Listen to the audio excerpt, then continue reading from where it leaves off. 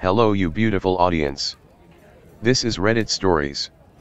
And today's topic is people in happy relationships. What is your so's worst trait? His absolutely awful Italian impersonations he obnoxiously does in public just to embarrass the hell out of me. I get so annoyed, turn bright red, sweat profusely and yell at him to stop, but that just makes him yell I linguini, etc. louder. I don't know about worst trait, but an annoying habit. He changes the words to popular songs, sings them constantly, and gets them stuck in my head. So then I just repeat the wrong words over and over in front of people. His version of songs are often inappropriate / completely meaningless. Hilarious, but I can never think of some songs the right way again. Edit. 2 examples I can think of are Katy Perry's Unconditionally with the chorus sung as Uncle di Giorno, Uncle di Giorno Lee. That song from The Little Mermaid, look at this stuff, isn't it neat?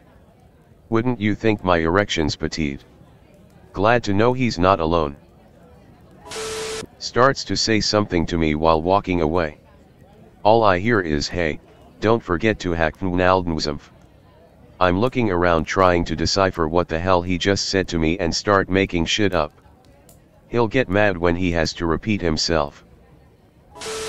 He is the strangest combination of expiration date Nazi and human iteration of a rubbish heap. If anything has met or exceeded the suggested sell-by date, he'll pitch it, even if it's still good.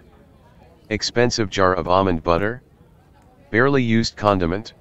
Bottle of apple cider vinegar? Bag of almonds? Those are all history, unless I can liberate them before he pitches them. Drives me nuts when I go to find something later, only to find it was thrown away. However, this habit does not extend to anything without an expiration date printed on it. He will leave leftovers in the fridge until they're even too far gone to be a decent penicillin experiment. She doesn't rinse off her cereal bowls. If you rinse your cereal bowl right away, it cleans so easily. If you leave it though, the cereal gets all hard and stuck to the plate.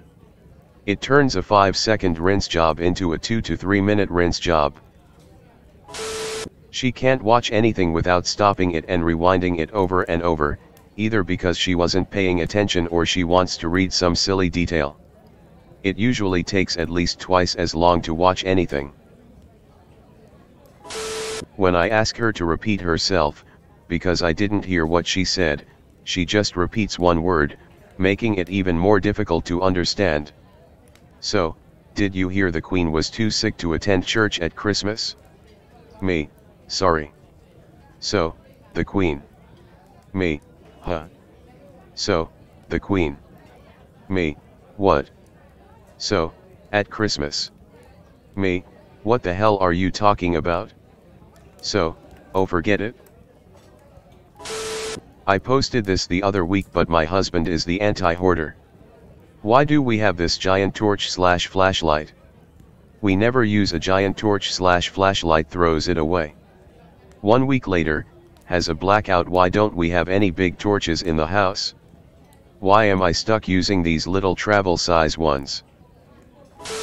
He's indecisive as fuck. I love my husband with all my heart, but why do I have to park before we go into a drive-through so he can look at a menu on his phone before he orders the same thing he gets every other time?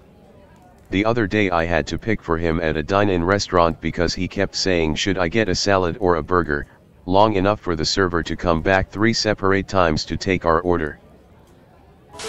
My girlfriend doesn't at all like to do things that benefit herself and slightly inconvenience me.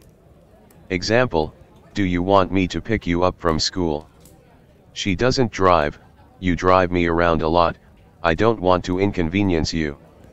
Like, I'm sitting on my ass doing nothing and I want to see you, just let me help you, damn it. We don't live together. He doesn't tell me everything that I would tell if I were him. For example, once we were talking about our days and he said, and then I came home early after the funeral. Funeral. For Bob. Who is Bob? My co-worker, the one who died last week of cancer. He had been working with this guy for a year. In an office of maybe 20 people. He had never once mentioned a co-worker named Bob who had cancer and died. Meanwhile, I tend to chatter every thought that passes my brain. At first I thought he might be hiding something, but nope. He just genuinely thinks of different things to talk about than I do. She is a semi-compulsive hoarder.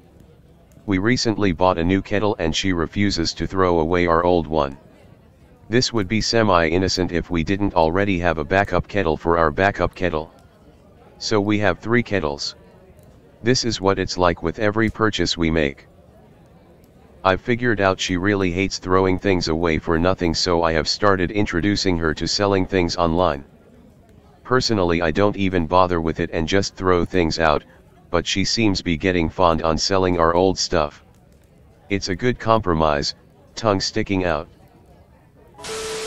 He's like a human heater and likes cuddling too much, so I end up waking up in the middle of the night literally sweating as he constantly rolls over to spoon me, which is really sweet until I almost get heat stroke.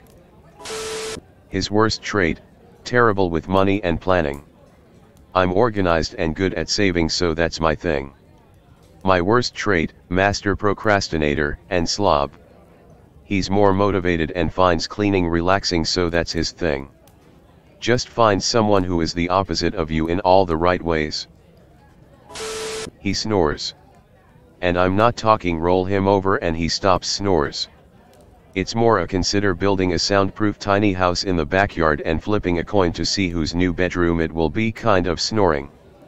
No matter what doors are closed in our house, I hear it. He sometimes lets the kid in him completely take over.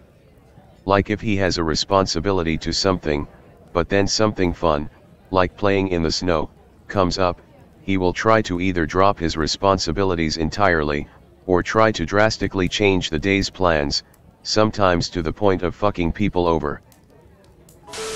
He's got the text conversation flow skills of a golden retriever. Me, hey honey, did you sleep well? Him, photo of his cat. Me, I miss that kitty. What are you up to? Him, watching a documentary. Me, cool, what's is about? Him, photo of a pan of eggs and shit. Me, cooking breakfast? Yum, what is it? Him, yes. He's not impressed or easily excited by anything. For example, when we go on vacation, I'll see something and think it's really interesting and I'll want to take a picture of it, but he'll say really?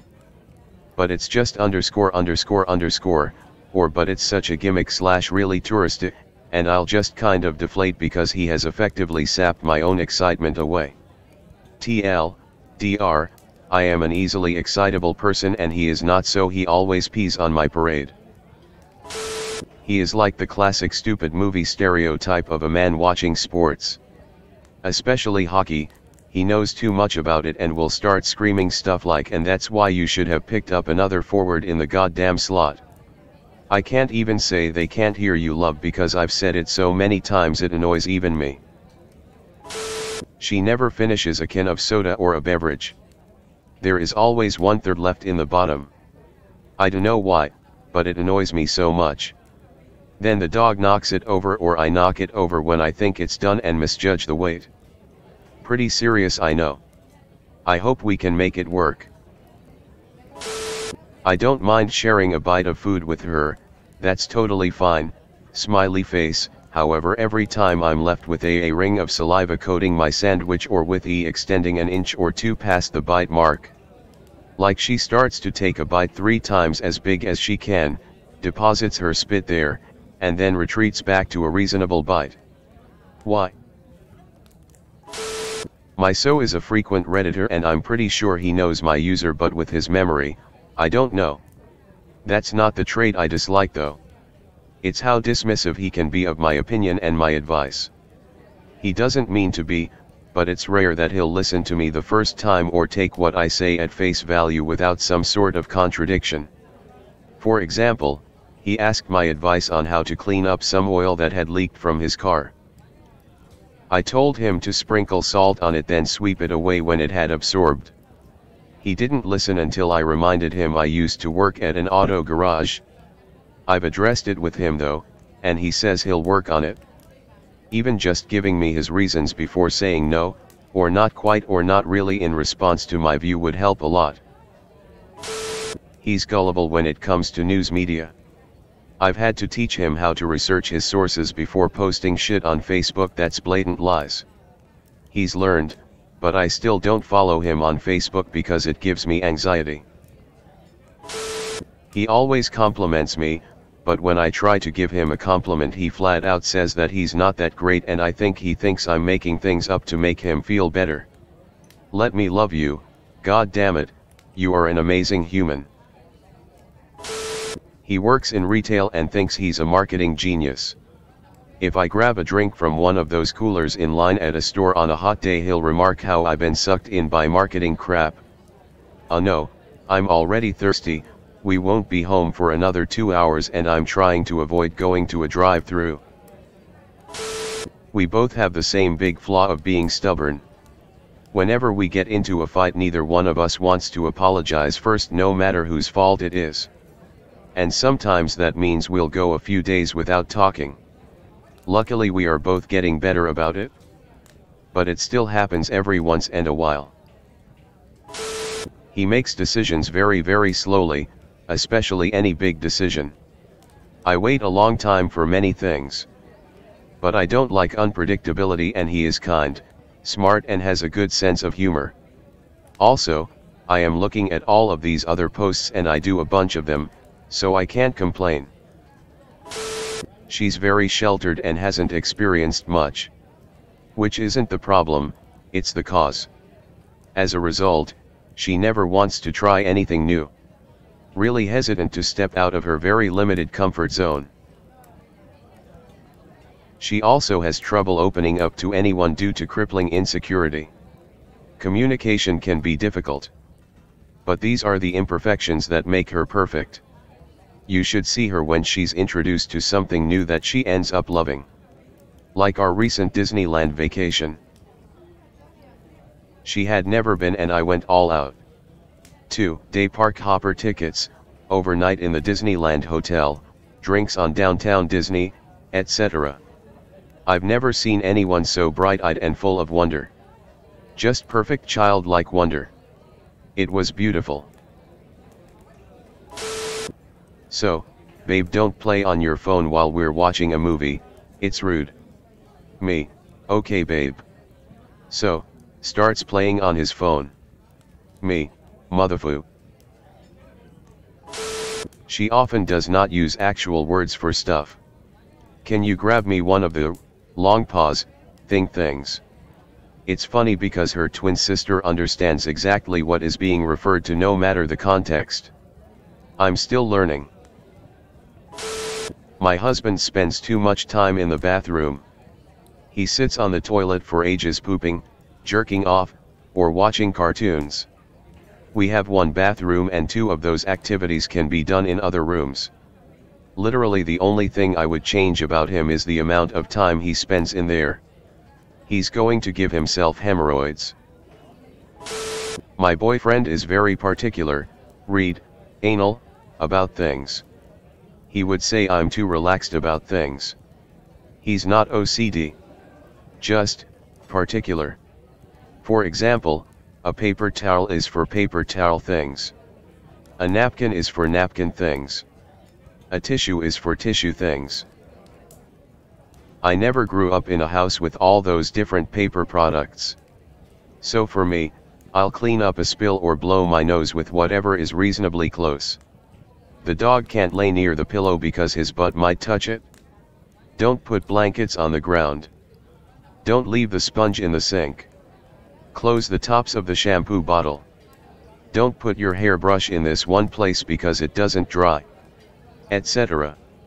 He's not necessarily wrong about any of his things, he just cares about them a lot more than I do.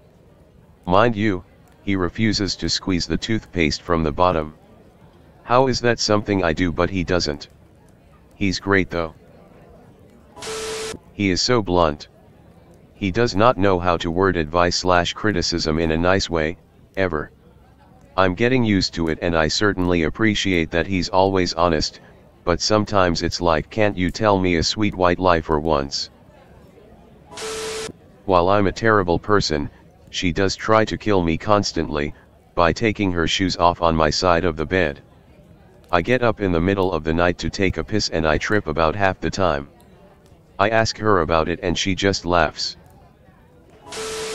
Sleeps an ungodly amount of hours in the day if he can, weekend/vacation/etc. I'm talking 10 to 12 hours of regular sleep, then 1 to 2 hours of food coma sleep, then maybe a 1 to 2 hour nap before bed so he can stay up late, and finally back to sleep again. Pros. He is always refreshed when awake. He is normally in a good mood after waking up. He looks fucking adorable when he sleeps. It's really quiet all the time and I love quiet. Cuddles. Cons. I can't hang out with him when he's sleeping so I get bored at home. I get Mr. Super Grumps if I wake him up at the wrong time. It's hard to plan going out spontaneously. No cuddles. Sleep farts. TLDR, my boyfriend is part sloth and sleeps his life away. She's creepy and stalkerish in a really indirect way.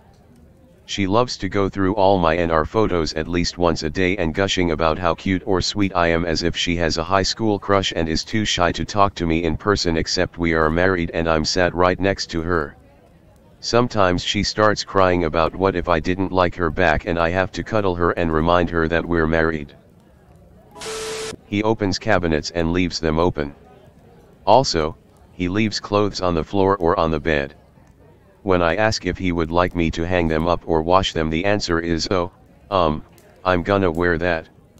Well duh, but let's put it away for now, you're not about to wear all 3 pairs of pants here.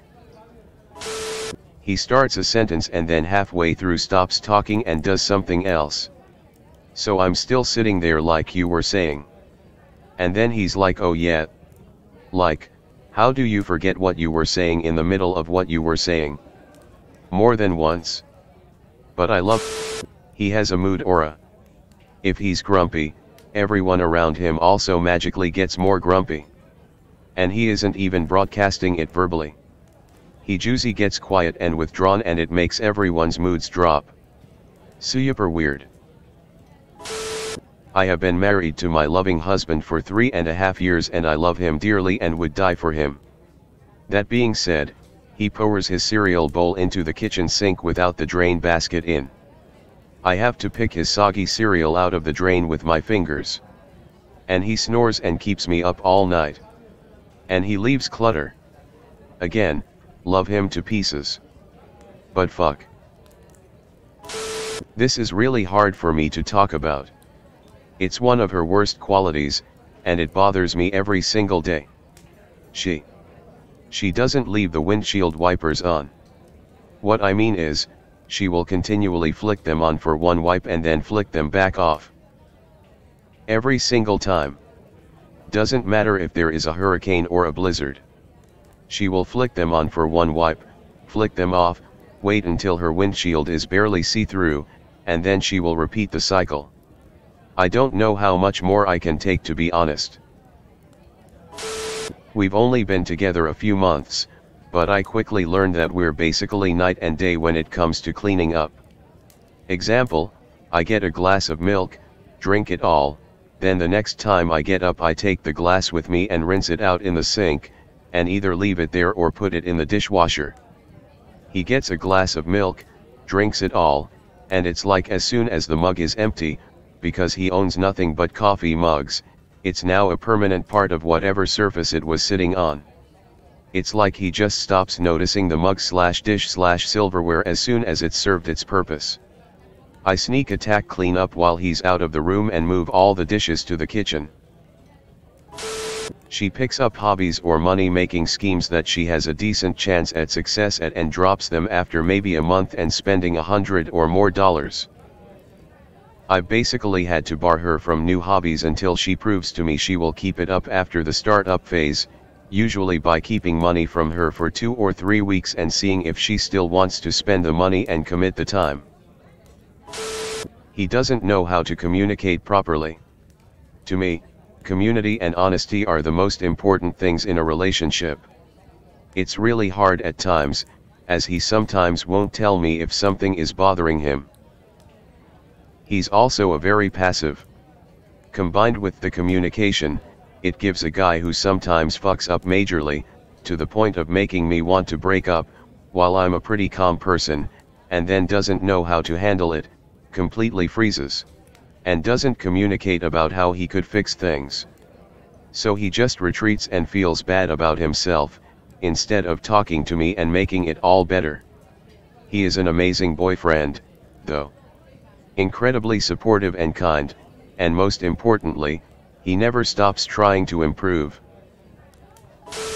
He doesn't put a new goddamn roll of toilet paper on the plastic thing when the old roll is done. He puts it on the counter, or the back of the toilet, or in the cabinet, or even right on top of the fucking plastic thing. Never on it. He gets frustrated way too easily. For example, he got a new phone yesterday and was having trouble pairing his smartwatch with it.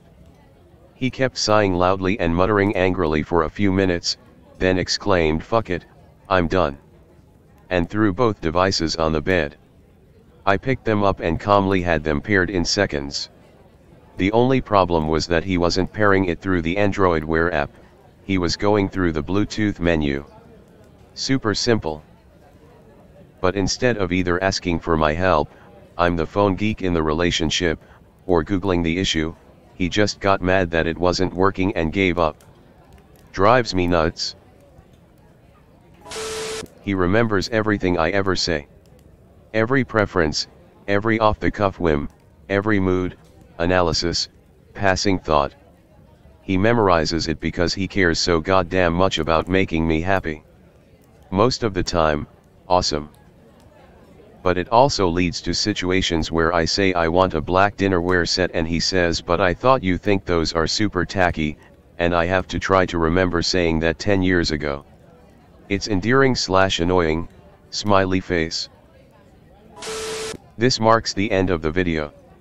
If you like my content, consider subscribing as it helps me a lot. See you until next time.